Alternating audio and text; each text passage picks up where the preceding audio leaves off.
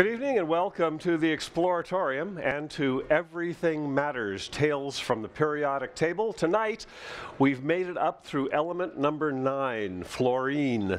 So it's a really interesting element, a very active element. We think you're going to enjoy a lot of the things that we can show you tonight. I hope everybody here has their collectible card, their fluorine card. Yay, okay. And if you want, I believe if you have missed it, I don't know whether we should be giving away, I think you should have to attend these to get the cards, but on the table over there, there are the other cards for fill-in if you want to go and get the other collectible cards as well. I'm just curious, how many people are here from the AGU meeting today, the American Geophysical Union? Only one person, all right, yeah. It was a wonderful thing. I went to it, I was there Tuesday. Great meeting. So, how many people have the previous cards? Just how many element groupies do we have here tonight? All right, so we have a good number of element groupies. That's very good. I'm one of them myself, of course. I collected elements when I was in high school. Yes, some people collect stamps, some people collect coins. I collected elements. Had a pretty good collection, too. I didn't have any of tonight's element, however, because I don't have a death wish. So, tonight, we're going to do fluorine. For the first half, I'm going to talk. I'm your host, Ron Hipschman. And the second half, we're going to have a talk by Howard Pollack, and I'm going to read his qualifications here. He is a clinical professor in the Department of Preventative and Restorative Dental Sciences at the University of California, San Francisco. And he's going to talk about fluoride being added as an additive to most toothpaste as well as our public water supply, which is really a fact that's interesting. It's attacked by many conspiracy theorists. So we will get to that in the second half. Tonight, I just want to start here, and we're going to talk about fluorine. The introductory graphic here, actually, you see just a little vial, and inside of there probably was some fluorine, and but it's so active that it probably has eaten into the glass, and there's no actual fluorine in that bottle right now. The fluorine is element number 9, right up there at the top, near the top row, right next to neon. 9 meaning 9 protons in the nucleus, and it has an atomic weight of about 19, which means that there's 9 protons in the nucleus and 10 neutrons in the nucleus. So it has the chemical symbol of F, not FL. FL is actually given to one of those ones down at the bottom of the table, one of the new elements that has been synthesized recently. It has an interesting history, fluorine, because it's such an active and dangerous element. We can sort of start with this guy, Georgius Agricola. Now, he actually didn't discover fluorine, but he took this element, this mineral, fluorite, which you can see some samples here on the table, and he discovered that if you add this to your smelting furnace, that the metal melted at a much lower temperature. So he discovered this fluorine compound here, and these are a good collection here of natural forms of fluorine. So again, he discovered that smelting, it actually helped in that process. He coined the term fluorous, which from fluo meaning flow, because it caused the metal to flow much more easily. And that's where we get our word fluorine. Again, that mineral that he used was fluorite. I just thought put up a big piece of it here so you can see it. It's a beautiful cubic crystal. Comes in many different colors, and it's one of the main forms of fluorine that you can find here on the Earth. Because fluorine is so active, there is no free fluorine in our atmosphere or in the Earth. It's all in compounds and mostly in the form of fluorite. So if you move a little bit into the discovery of fluorine, before it was actually freed as an element itself, a free element, we have this fellow here, and I have to read his name. It's Andreas Sigismund Marggraf, and he actually synthesized hydrofluoric acid, which is a hydrogen atom and a fluorine atom together. Hydrofluoric acid is an extremely active acid, probably the most active acid around, and it can be used for lots of things that we'll talk about in just a bit. He did this in 1764, and he did that by heating good old fluorite with sulfuric acid in glass. And we did this in glass. He formed hydrofluoric acid, and hydrofluoric acid is so active it eats glass. So the glass became frosted. So we knew he had some very, very, very active substance inside that glass container. Fluorine was first actually freed as an element by this guy, Henri Moissan, and that's his apparatus for doing it there. He had to do all kinds of things to get it to work because it eats everything. He had to do it by electrolysis, taking a substance and putting two electrodes, one positive and one negative, and the fluorine would come out on the, let me think about this, on the negative, no, the positive electrode, I believe. I have to think about that one for a while. But anyway, he was able to free actual fluorine, but the problem with that is it eats everything, and so he actually had to store it in, it even eats platinum, so he had to store it in different kinds of containers with fluorite. Using this, since this already has fluorine in it, the fluorite, you can use fluorite stoppers and fluorite containers. The discovery of fluorine, this was sort of the last step, but before Henri here, there were a lot of folks who tried to free fluorine from its substances, and the results they got were a little disastrous, and these people are all called the fluorine martyrs. A lot of chemists were involved here, and some of them, although some of them didn't actually kill themselves, these three guys, for instance, Gay-Lussac, Louis-Jacques Thenard, Sir Humphrey Davy, they were able to free some fluorine, and they did suffer for it. Sir Humphrey Davy actually probably ruined his eyes with it. So again, some of the martyrs of fluorine. These guys I don't even have a picture of, Thomas and George Knox. They developed a fluorite apparatus for working with hydrogen fluoride, that acid, but even though they were using some allegedly safe things, they were severely poisoned. Thomas nearly died, and George was an invalid for 3 years. So this stuff is really nasty stuff. These guys right here, they actually freed up some fluorine, and these were true martyrs. These guys died from their discovery. So this has been a history of kind of tragic discovery. So we move now a little bit into what fluorine is really like. Fluorine's really interesting. If we look at the size of the atom, it's actually smaller than hydrogen. Because the fluorine atom has charges in its nucleus, it has 9 protons, and it has 9 electrons. Those electrons are held very, very closely in, and it's actually a very, very small atom. It has a density that's interesting. The density of the gas is about 1.6 grams per liter. The density of the liquid is about 1.5 kilograms per liter, which is 1.5 times as dense as water. So it's really a dense liquid, but that liquid also has to be kind of cold at minus 188 degrees. If you remember correctly, the density of water is about 1 kilogram per liter, and there's here's a bunch of other densities. If you want to see, gasoline, for instance, is less dense than water, so it floats, and the heaviest element is much heavier. It's osmium. That's the heaviest element at 22,000 grams per liter, or 22 kilograms per liter. It's a very, very heavy element. I don't think we'll have that here when we actually make it to osmium in the next, I think probably 8 years from now. Because it's very expensive as well and extremely poisonous in its oxide forms. In the abundance column, it's about 400 parts per billion of the universe, which is actually the 24th most abundant element. And about 50 parts per million of the sun, and 600 parts per million on the Earth's crust, most of it in the form of fluorite.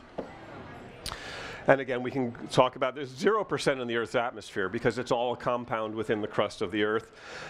It's a little bit of the Earth's oceans and a little bit of your body. Actually, I think that number is off by a factor of 10, but oh well. Fluorine's interesting. It's not made in stars like our sun. It's only made in very, very large stars. It doesn't really take part in the nuclear process. It's a product of very large stars, supernovas, and very large stars. So fluorine is you can see it's a green square. We're getting to the first of the green squares now, and that things have to be made in large stars and supernovae, or artificially made. If we look at the periodic table is arranged in these columns, and the columns in the periodic table have similar properties. And we're familiar with this last column. It's helium, neon, argon, krypton, xenon, radon. I think that's the right order. And those are the noble gases. The noble gases have all of their electron shells full. They don't want to donate electrons to anything. They don't want to borrow electrons from any element. And so they are happy and content just to sit out all by themselves, their noble selves. Helium there, we can see helium has 2 electrons that completely fill its inner shell. The only shell, actually, that helium has. We move on to neon, next month's element, and it has the same 2 electrons in the inner shell and 8 electrons in the next shell out. And if we move on to argon, then we add another 8 electrons in the shell outside of that. And again, fully populated shells. They don't want to participate in any chemistry at all. If we move to the other side of the periodic table, there we have some interesting elements which we will talk about, one of which we'll talk about in 2 months, sodium. And those elements are called the alkali metals. And they have a different kind of electronic structure. If you look, for instance, at the first one, lithium, which we talked about a few months ago, lithium has that first shell full, but the second shell only has 1 electron. It has an electron it really doesn't like having. It'd like to get rid of that electron so it can look like helium. Neon, similarly, has 2 electrons in the inner shell, and the next shell is full with 8, and the next shell, just 1. It'd like to get rid of that, and so that sodium can look like neon. Potassium, similarly, would like to look like the next element down, argon. These would love to react with something and get rid of that electron. So these are very reactive, and we're going to get to one of those in 2 months. Next month is neon, and then the month after that's going to be sodium. Now we finally get to the column we're in tonight. This column here, which is they're called the halogens, and this column here, unlike the first column of the alkali metals, these don't have 1 extra electron in their outer shells. These have 1 missing electron in their outer shells. They would like desperately to steal an electron from something, to bond with something and borrow that electron. And so here we have, for instance, the first one, fluorine. That's the top one in the table. And it has 2 electrons in its inner shell and 7. It wants to have 8 in that outer shell. Moving down the chart, chlorine has 2 and 8 and 7. It would like to have 8. And iodine, 2, 8. Oh, it should be an 8, and then 18, and then it's almost full. It needs 1 electron in that outer shell. These guys love to react, and fluorine likes to react the most of all of them because its electrons, excuse me, its electrons are held closest to its nucleus and therefore most tightly. As you move down the periodic table, those halogens become less and less reactive. So fluorine is the most reactive of all the halogens. If you look, this is a chart that they have put a circle, and the size of that circle, this is called the electron affinity, and that's how much energy is released when you add an extra electron to each one of these elements. And you can see, I'll use my magic wand pointer here. You can see that the halogen column right here, you get a lot of energy out by adding the electron, the last remaining electron that it wants, into its atom. All the others are not quite as active. Another way of looking at it is in this next slide, which is not done a little bit differently. This is called the electronegativity, and that's a chemical property that describes the tendency of an atom to attract electrons towards itself. Well, I have a blue line there that's marking fluorine, and you notice that fluorine is the most electronegative element that there is. It most desperately wants to attain 1 more electron. This is sort of arranged the horizontal axis as you move up through the table, hydrogen, helium, lithium, beryllium, boron, carbon, nitrogen, and so on through the table. And the vertical axis is how much it wants that extra electron. So the fluorine molecule actually, as it exists, is a diatomic molecule. There's 2 atoms together. And those 2 atoms actually bond fairly weakly. And they bond by sharing an electron. So here we have 2 independent fluorine atoms, and you can see the inner shell has 2 and the outer shell has 7. And they want that extra electron so bad that you can sort of get them together, and now each electron kind of has 8 electrons in its outer shell. So the fluorine molecule kind of makes it so that each one, they share an electron with each other, F2. That's how it appears in nature. Now I mentioned that fluorine gas has a fairly high density actually, but the Royal Institute has a wonderful series of videos up on the web, by the way, which you should all go and watch, because it has this crazy chemist with this wild hair, which I don't know if any of you have seen him. He's great. But I stole a couple pieces from their video. Here, they've actually run some fluorine into a Teflon tube, we'll get to Teflon, inside of a liquid nitrogen thermos. And there you can see at the bottom there, that yellowish liquid, that is actually the liquid fluorine. Something that is really, this is actually kind of special to be able to see this. Fluorine gas, if you collected it, would be kind of a yellowish gas, but you'd have to have a pretty thick layer of it to see the yellowishness of it. It's, again, extremely reactive, and I'll use the videos from the Royal Institute here and show you. Here they're going to put fluorine gas, and they're going to put a little jet of fluorine gas through a piece of steel wool.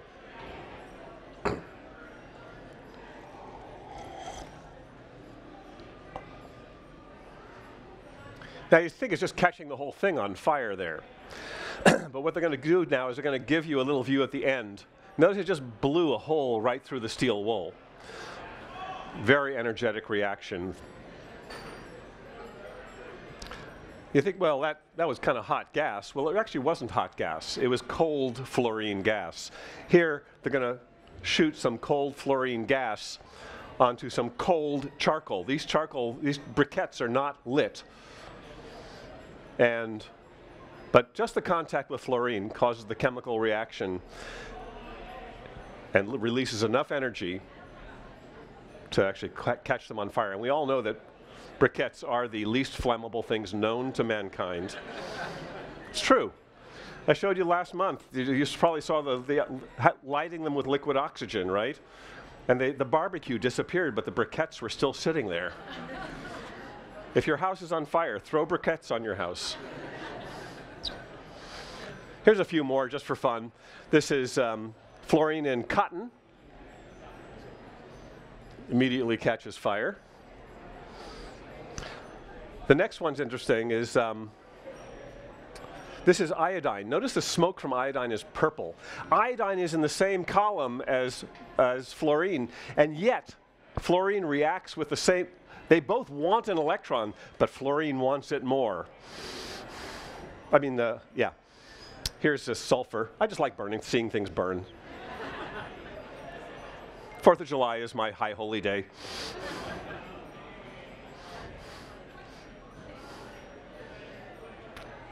So there's cold fluorine hitting a cold piece of sulfur. Now I mentioned that when you combine fluorine and hydrogen, you get this hydrogen fluoride or hydrofluoric acid, and it's used industrially quite a bit. Here, an artist has used it to etch glass. It causes glass to be eaten away, and so this artist has used it to etch art pieces. Again, you have to be very, very careful with a lot of protection to use hydrofluoric acid, because it can actually get into you just, if it touches your fingers, it doesn't just burn you, it gets into your body and can cause serious, serious damage. Fluorine is also present in, of course, toothpaste.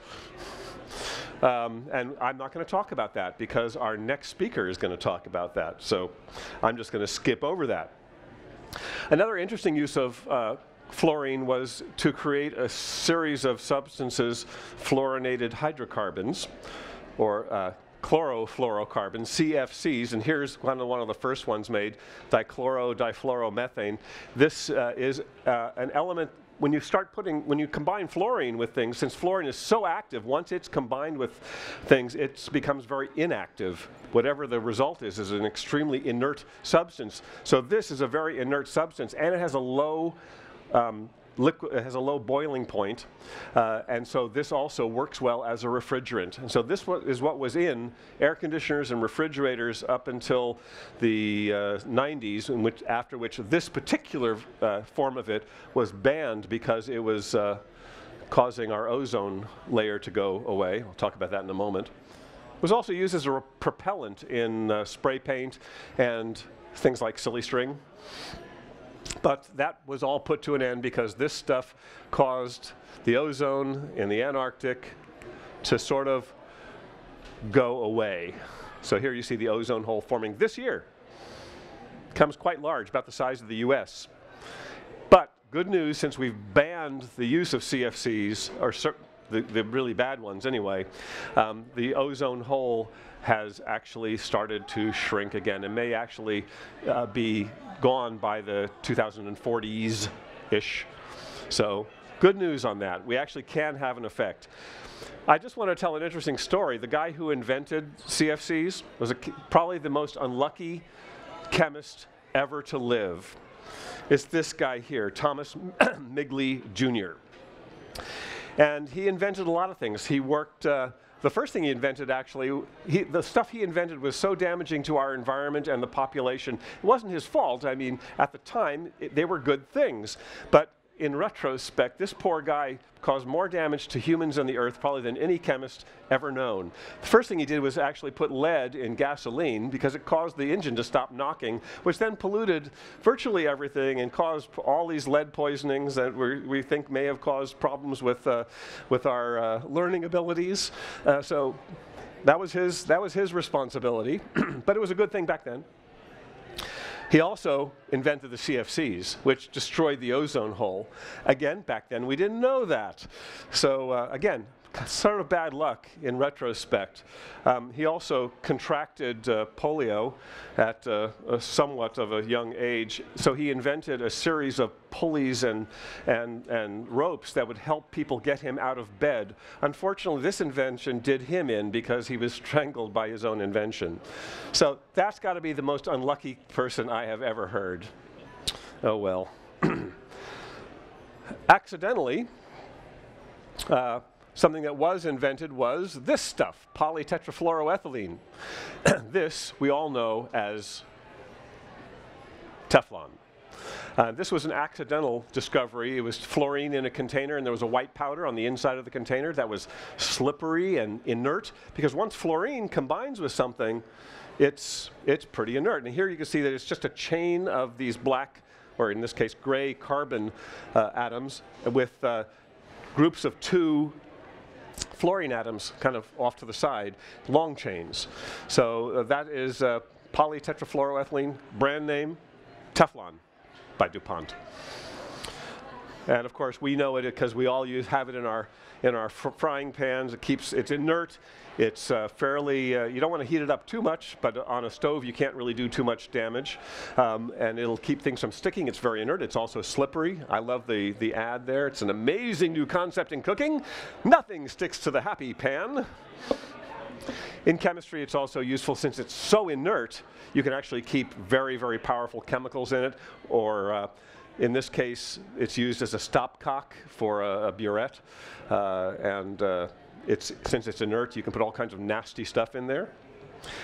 It's also part of the material, the purple material there is Gore-Tex.